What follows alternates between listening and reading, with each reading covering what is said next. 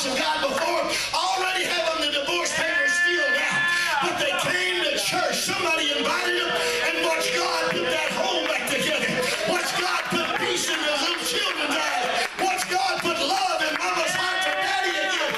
Watch God chase away the demons that were living in their home, brother. No wonder hell hates the church. Ooh, hallelujah. Come on. That's the truth. Pastor friend of mine told me a while back, he had a couple in his church that he had been helping for years to stay together. About a once a month occasion they'd come over and he would have to go through the little pep talk again. Yeah. Keep them together. Yeah. One day he was out in his yard working in his flower bed, and the car pulled up in his driveway, and he recognized the car and he saw the man, and the man got out and had some papers in his hand. He walked over and he said, "Pastor, I love you. You've been good to me and my family, but I got to just tell you, I had all I can take. I've already filed the divorce papers." He said, "You did what?" He said, "I filed the divorce papers." He said, "You really did?" He said, "I really did, Pastor. I've just had it. I've had all I can take." He said, "Well, I thank you for coming and letting me know first rather than me hearing it through the grapevine. Yeah. I appreciate you respecting me enough to do that." He said, "But since you're here, Yeah. could we just talk a little bit?" Just a little. Yeah. He said, "Well, sure, Pastor." He said, "Let me see that paper." So the pastor took that paper and he turned it over and he pulled his pen out of his pocket. Every preacher and every good salesman normally got a pen in their pocket. Yes, sir. He drew a line across the top and one down the middle. He said, "On this side are the good things about that woman, and this side are the bad." Yeah. All right. He said, let me just go down the list. He said, "You know, you got to admit, she's a pretty good looking woman." Yeah. And the guy said, "Well, yeah, she's not bad to look at at all. She's pretty easy on the eyes." And then the pastor said, "Easy on the eyes," and wrote that on the positive side. Yeah. He said, "And I know because you've invited me over there, and we've had church function where she's cooked and brought it in, but I've been blessed to be able to come over and sit down. That woman is a tremendous cook." Yeah. The guy said, "Oh yeah, I'm going to miss that. She is a great cook." And the pastor wrote, "Great cook." Yeah.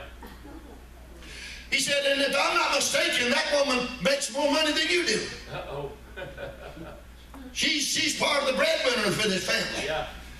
She goes out and earns a payday." Yeah. He said, "Well, you're right, Pastor." Yeah, he put half the breadwinner. Yeah. He said, and you know, if I'm not mistaken, you told me that she takes care of all the bills. Yeah. She keeps the checkbook balance and all that kind of stuff." And the guy said, "Well, you're right, she does." And the pastor wrote down there, "bookkeeper." Yeah. And he just kept going down the list and just kept listing all the things. All the good things. And Brother Driscoll, he got all the way down that side of that piece of paper. And he finally said, "Well, we filled that side up with all the good things about that woman. Now, what was it you telling me that you had a bait of? Yeah. What were you telling me that was so bad about her anyway?" Yeah. Yeah. He said, "Well, Pastor, you know I've told you half a dozen times." He said, "All I can remember is one thing." Yeah. And the pastor reached up there and wrote it down. Yeah. And he said, "Are you telling me you're fool enough to leave a woman that's got a whole page full of positives and one negative?" Oh my, come on. Yeah. That's good. The guy said, "Give me the papers. That's good. Yeah. We'll be there Sunday." All right. Yes, sir. Hey, brother, I've seen situations that were not just falling apart, they had done fell apart. Yeah. Yeah. I've seen them just the mama or the daddy one come in the door with the kids. Yeah. And then come and receive the Holy Ghost. Yeah. I had a man one time, I went to his house and he said, "I'll never step foot in that church." Uh-huh. I said, "I beg to differ with you. Yeah. If you die tomorrow, we're going to drag you in a box in the back door, and I'm going to preach a message right over top of you. You will set foot in that church. You may not know it, you may not like it, but you will come through the door. Because Mama got the Holy Ghost, and I'm her pastor now. And when we preach your funeral, you're going to be inside that church." I want you to understand something, friend. God can put it all back together. God can make it better when it's all horrible. God can give you a positive testimony when all you have is negative. That's right. That's right. That's right. He's going to do it. I witnessed to a man. I went to his home. I taught him Bible studies. His wife had prayed through already before I got there to the church. But I went and I met Reuben and I began to talk to him. Reuben had a really bad problem with alcohol. And I would go to his home to teach him Bible study. His eyes would be kind of glassy looking. He'd already had 2 or 3 little nits before I got there. And then somebody said, I wouldn't have hung out with him. Brother, I'm going to tell you something now. You better learn.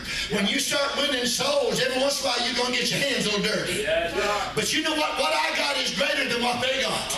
What is inside of me is much greater than what's inside of them. There was a leper that came to Jesus one day and said, if you would, you can make me whole. And the Bible said it plainly. He touched him. And then he said, thy faith hath made thee whole. He wasn't supposed to touch a leper, but Jesus said, I'm not afraid of your leprosy. What I got's bigger than leprosy. What I got's bigger than cancer. What I got's bigger than alcohol. What I got's bigger than cigarettes. What I got's bigger than all of that. Hallelujah. I'm going to go to this table. Hallelujah. Thank you, Lord. And I remember we had a revival. Ronnie Culbert come to preach for us for 3 nights. First night of that revival, we had a lady that flew all the way from California to be in that revival service that night. She flew all the way, paid her way to get to that revival, and the first person that got the Holy Ghost in that revival was that little lady from California. Before Ronnie ever got to preaching, he walked to the pulpit, and the Holy Ghost started moving. Tongues and interpretation came forth. That little woman stood up and lifted her hands, and God filled her with the Holy Ghost. Brother, when you go out of your way to get to God, God will go out of his way to fulfill your needs. Praise God.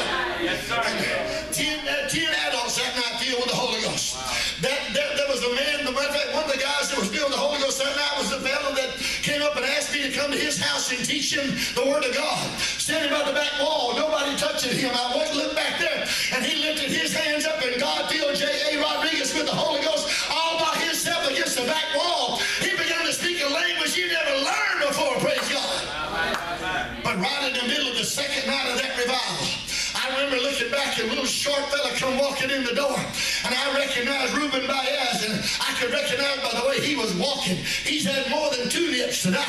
He came to the house of God just a little bit up in the air. Matter of fact, he was inebriated beyond good walking. Yeah.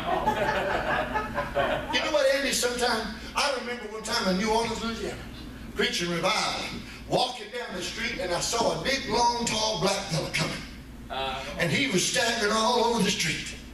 And he'd stop and he'd wall his eyes and look, and he'd walk a little further. I don't know if he was looking for a stop sign or a red light. I don't know if he thought he was driving an 18-wheeler or a Fiat. I don't know what he was doing. But he's walking down that street. And Brother Joe, I don't even know how long he'd been getting drunk or how long he'd been drinking to get that drunk. But he's just walking along, and he fell over against the building, and all of a sudden he began to sing, Amazing Grace shall always be my song of praise. I stopped on the sidewalk, and he's leaning against the wall, just all drunk. I shall forever, and he gets to sing that song. And the Holy Ghost spoke to me and said, if he was sober, you couldn't get him to sing that song. Right. But he's lost his inhibitions. Right. He's got enough alcohol in him now that what's really in his heart's coming out. All right. How, my Lord of heaven, in Jesus' name. Reuben come walking through that back door. I've never been able to get him in the house of God before. He was sitting crying at his home, and the tears running down, and I'd pray with him, but I've never been able to get him in the back door. But Brother Joe, he got just slightly drunk and came to church. You think I'm going to kick him out? You think I'm going to tell him you're not allowed? You think I'm going to put a sign on the door? Don't bring your alcohol, don't bring your drugs. I've had them leave drugs on the pew, alcohol on the pews, to cigarettes on the pew. Brother, can I tell you, Jesus loves them all, praise God.